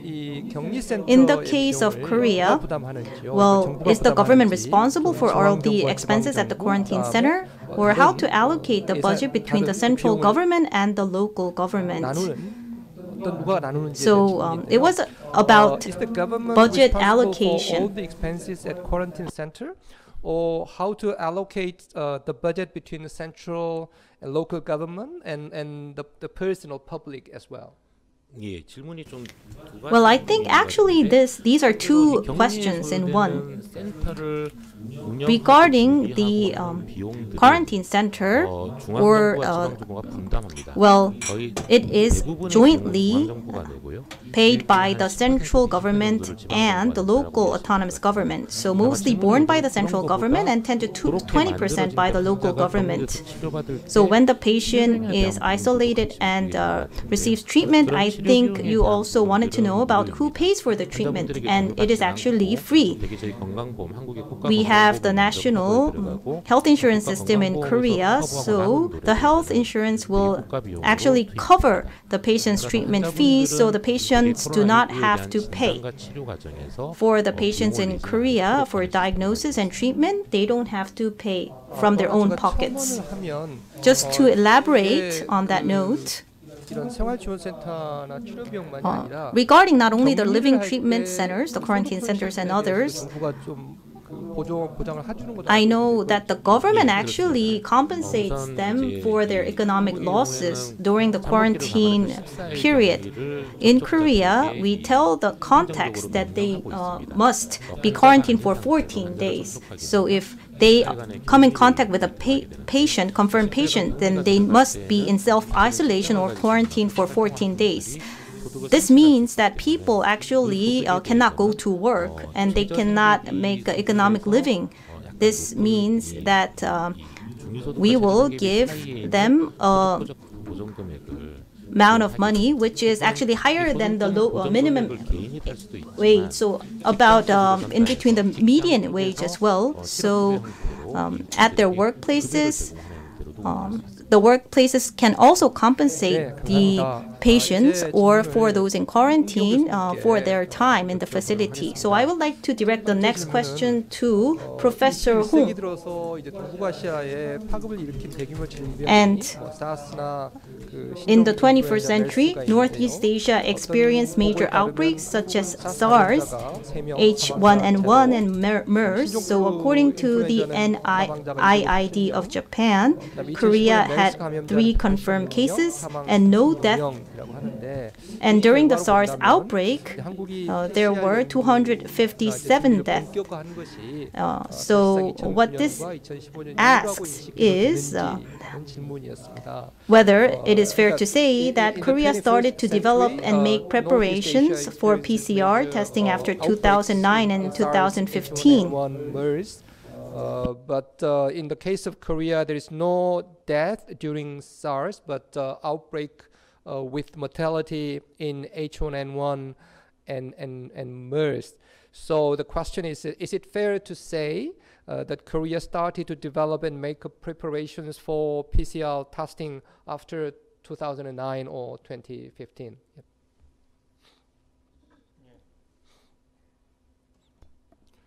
Yep. Well, that's not the case. Actually, even before that, the molecular assay was widely used in Korea already. But as we move to the 21st century, the large outbreak of the diseases that you just mentioned made us a lot of suffering. So, but there were some issues like the reagents and others. So, areas for further improvement have been studied and improvements were made during those pandemics. And actually, the quality of the testing is quite good in Korea even before that. And molecular assay has been used quite a lot in Korea. And as we experienced different pandemics, the assays has been further sophisticated. Thank you. So what we're saying is that Korea has been preparing for this quite a long time ago. The second question is about the diverse PCR test methods, and it's about the effectiveness and the validity, because there are some false negatives and false positives, and in some cases people are tested PCR negative, but after doing LGM tests, they can be deemed positive. So can you explain more about this? About the different PCR tests in terms of false positive, false negative, and also the interpretation of the results among people who have PCR negative test, and further procedures with those people. Well, let me answer the first question. In many different kits, they show false negatives, false positives, sensitivity, and specificity. And for us, we need to use the test. We need to use the kits that have high specificity and have good accuracy, and only those are used in Korea. I cannot tell you exact terms, but it is within 1 to 2% of false negative and false positive, and this needs to be done for us to have an accurate test results. So that could actually hinge upon the quality of the kit. And in the case of IgM antibody that's positive and where there is negative result for PCR, in those cases, I think that we can see the results as they are.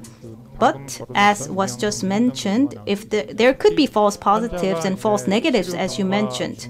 For example, if the patient, after the drug is administered, they could have a lower viral load, and in some cases there could be less viruses, insufficient viruses in the specimens. In other cases, there could be some kind of cross reaction. So that is why we need to look at all the different results. As I explained in my presentation, retests are absolutely important. And if you believe the test results are accurate, then I believe that if there are no clinical symptoms, you would not need to have other tests done. Thank you very much. So the next question is that what is the quality assurance method for the COVID-19 testing? When it comes to the quality control or the assurance, actually the internal quality control and also there are also the external quality control. So we have two different modes. For the internal quality control QC, the analysts always check the quality of the testing in order to identify if there is any abnormalities. Laboratory diagnostic guideline details how we do it. And I actually mentioned about it during the presentation. The second one is different. External quality control is a bit different because here the blind test is being done. So the accredited organization conduct the blind testing by providing negative and positive materials altogether. And the testing organization or the testing lab should be able to produce the concrete and accurate result. So the external quality assurance program should be run well, and all the testing labs should participate in this kind of an external QC program. That's important. Thank you. So for the internal quality assurance and also for the external quality assurance, what you're saying is that we need to have both, right? Yes. I would like to now direct questions to Professor Kim Eui-seok.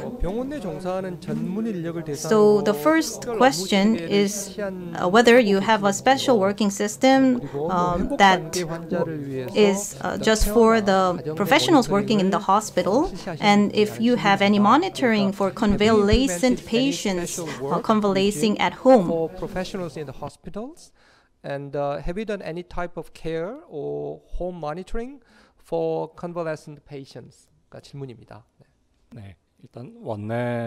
In our hospital, we need to consider that the numbers of patients can increase. So we believe that training is very important for our medical staff.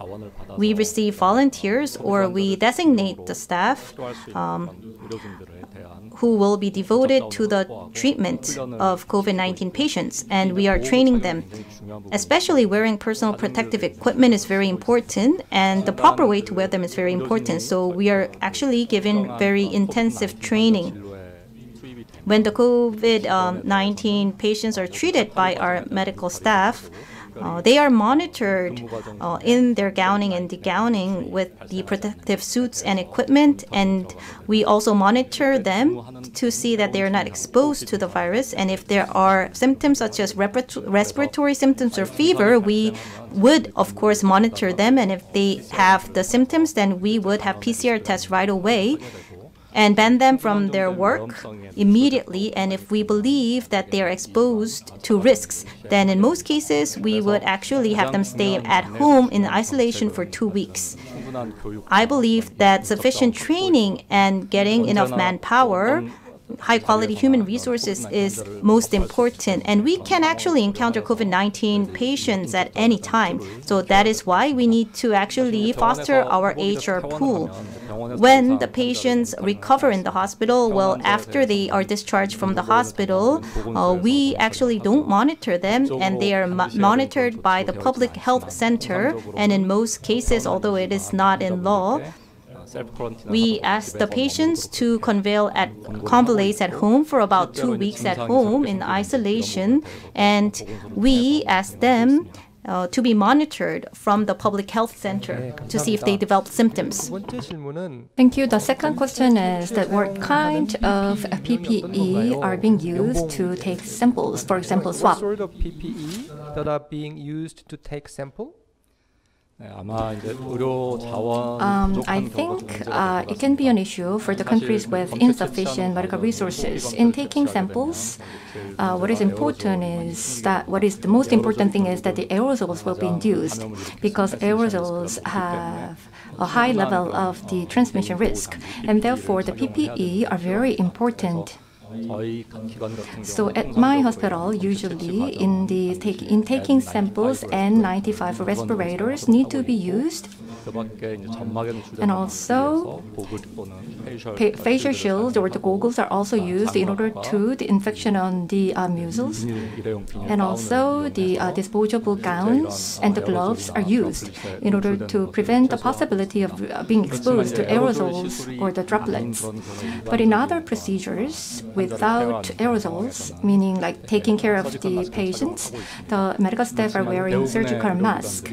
Most of the healthcare facilities in Korea, for the suspected cases, strongly suspected cases, and 95 respirators, and also all the other the PPE, the stronger PPEs are used. So when you do some procedures that can induce the aerosol, and 95 mask and other high level of the PPE need to be used to protect yourself. Thank you. And now I would like to direct questions to Professor Morang Ki. In Korea, I know that tracking is being very well done in Korea. So we also call this contact training. And there was a question about the epidemiological surveillance and investigation. How is it being done in more detail? And then epidemiological surveillance. 질문입니다. For the epidemiological investigation, after doing the test and when we see a confirmed case, we trace them because of two reasons. First is to block the transmission by the patient. Second is to know where and how this patient was exposed so that we can actually block further transmission. In doing the contact tracing, a traditional way is to have interview with the confirmed patient. So there would be a period of time needed, and in Korea we would start the tracing from 2 days before the symptoms start to develop to their isolation period, and to know where the patient contacted the disease. We also need to find out where the patient was and who the patient met in 14 days in the latent period. So we actually have a daily log for the confirmed patients. So there's a list of the people and places that the confirmed patient met.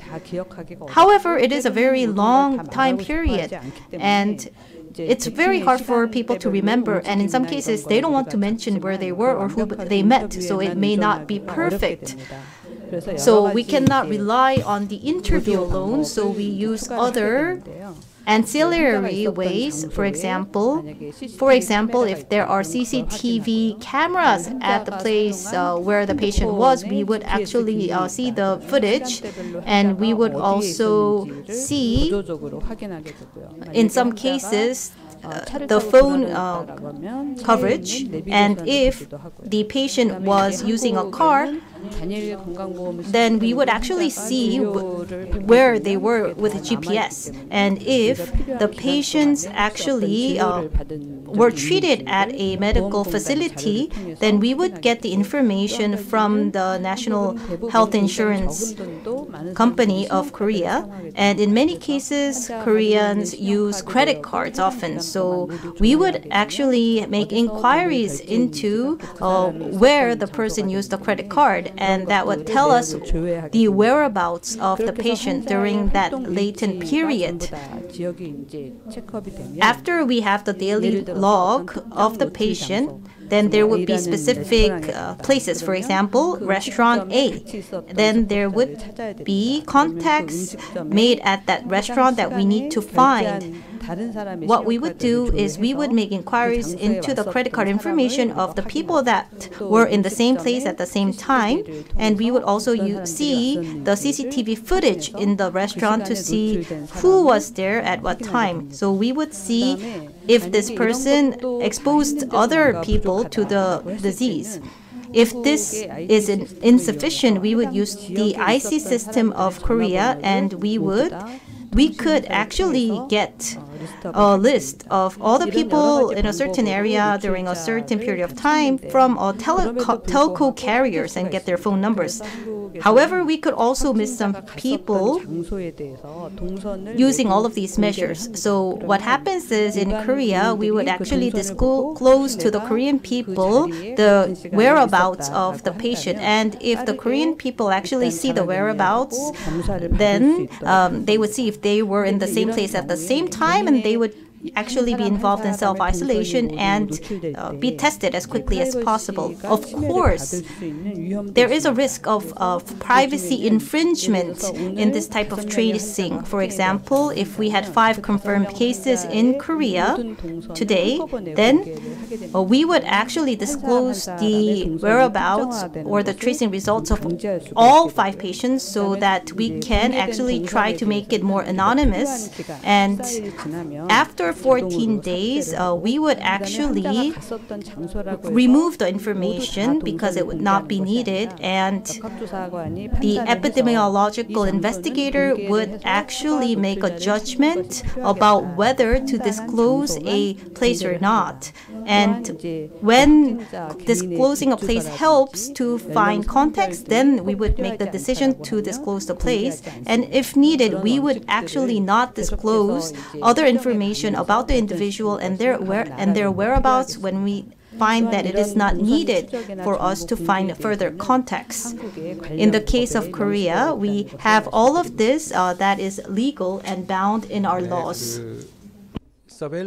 So for the contact tracing and surveillance system, details were shared, and all these actions are taken on the legal basis.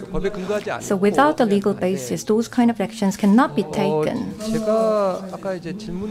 And of the questions that we talked about, actually the local governments, the countries with a strong local government systems, may have some different aspect, meaning that there can be some strength or the weakness because that country has a strong local government. In many countries, the public health and the infectious diseases management are done by the local government. That is because when the infectious diseases start to spread in the local areas, the local government can be better positioned in quickly responding to it. But for COVID-19, which is very fast and spreading, and where there are many uncertainties, the local government need to work together with the central government. I think that one of the key to Korea's success here is that the strong cooperation between the public and the private sectors, and also the cooperation between the central and the local governments. The central government, with the KCDC, the technical lead is taken by KCDC and the government, the central government.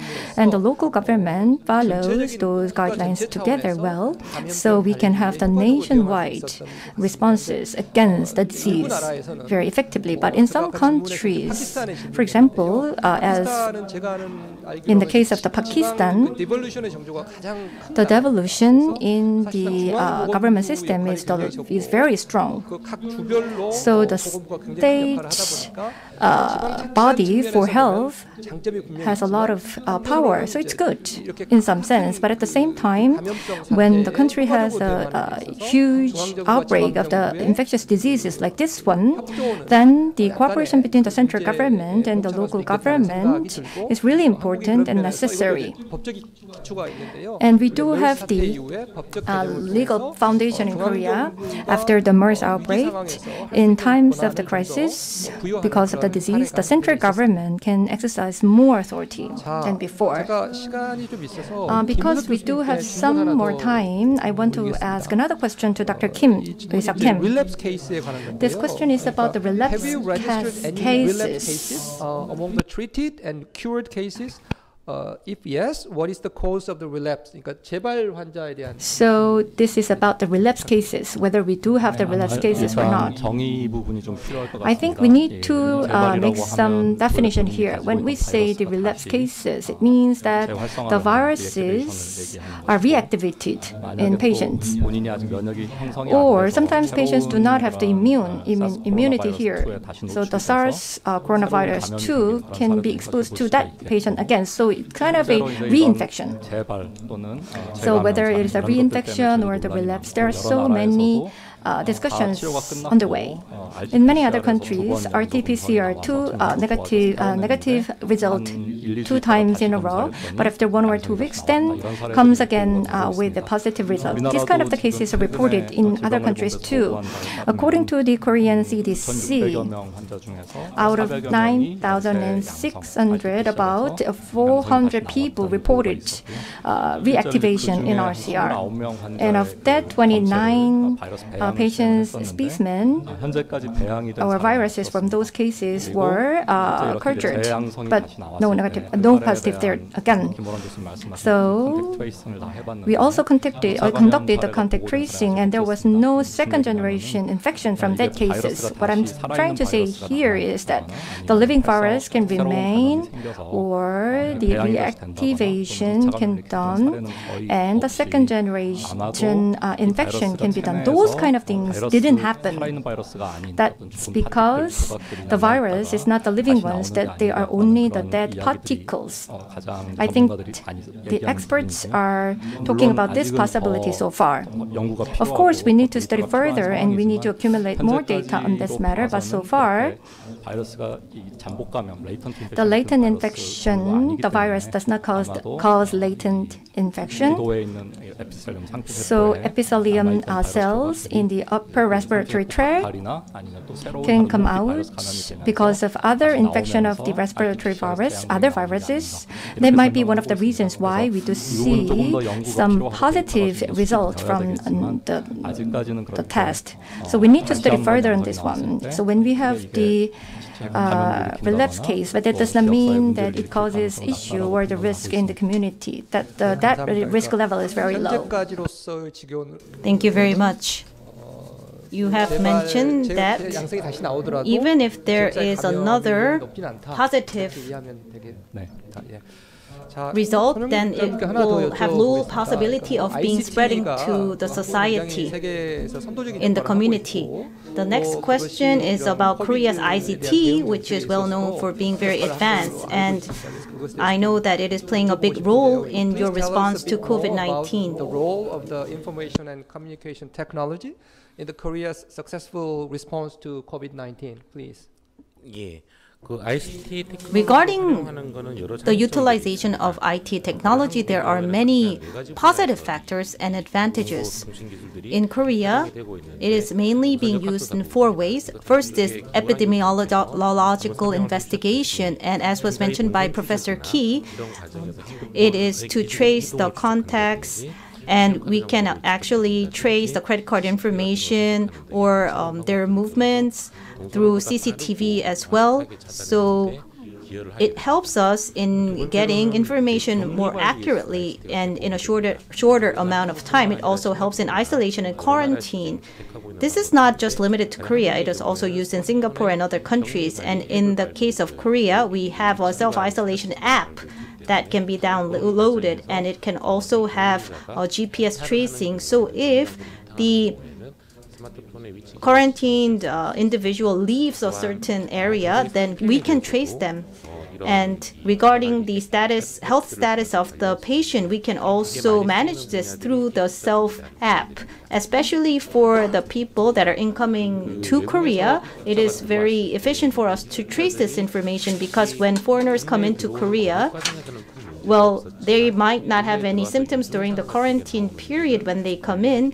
Well, they can develop some symptoms later on. So in Korea, we have the health management app that is mandatory for the foreigners coming into Korea to be downloaded onto their smartphones, and every 2 times a day they need to monitor their health to see whether they will develop symptoms. And if they check that they are developed symptoms, then this will be sent to the Central Management Center, and we would give them information about them getting the tests and give them other information. Fourth is in a simple treatment, ICT is used as well. I mentioned the living treatment centers beforehand, and for the patients with mild symptoms, they can actually be isolated there, and we use the minimal amount of resources to manage them at this area. And in the case of patients with mild symptoms, they also need to manage their health. So in some living treatment centers, ICT was used. So there were some health management apps that could be downloaded into smartphones, and from large hospitals, through ICT technology, we could provide consulting to the patients living in the living treatment centers by the doctors at the larger hospitals. So ICT technology is to be lauded for its accuracy and speed. In particular for disease control, if we have less administrative personnel, or when we have less professionals who can cover certain patients, it could work very positively in our favor. However, we need to take precaution because it can actually infringe on the privacy information of individuals. So we need to think about what is the right balance of having privacy protection of individuals and having this type of information for the public. In Korea, we can get approval by asking the public, and also have different legislations on the table at the National Congress. And for COVID-19, it is true that the IT technologies are being developed, and Korea is revising many methods. So we need to think about how to strike the right balance between privacy protection and public good. So the ICT is important, but it does not solve all the issues. We need to have and secure the legitimacy of the procedures, and it should be based on the legal foundation. We have invited 4 experts today to share Korean experience and also the considerations that we have been making here, including the public health policy and other policies too can be implemented differently, can produce different results depending on the situation among different countries. So Korean experience may not be 100% applicable to your countries. However, what we have thought and what we have considered can be a good resources for the learning among ourselves. The Korean policies against the COVID-19, I think the transparency and democratic values are very important. So we have maintained democratic values and also became transparent. We didn't seal off the country and did not control the borders. But at the same time, we also achieved some results. Of course, technology played a role. However, I think the dedication from the medical community and the government competence and also the trust from the public are the key factors to the Korean case. What I'm trying to say is that the trust and social capital are really important in effectively responding to the infectious disease. If you think about the characteristics of the pandemic, we have to make good efforts and produce good results, not just in one country, but also in all of our countries. We have to work together in order to win over the war against the COVID-19 이제 시작이라고 And I 생각합니다. think this is only the start. So we have to work together very closely and band together so that we can overcome this crisis. Thank you.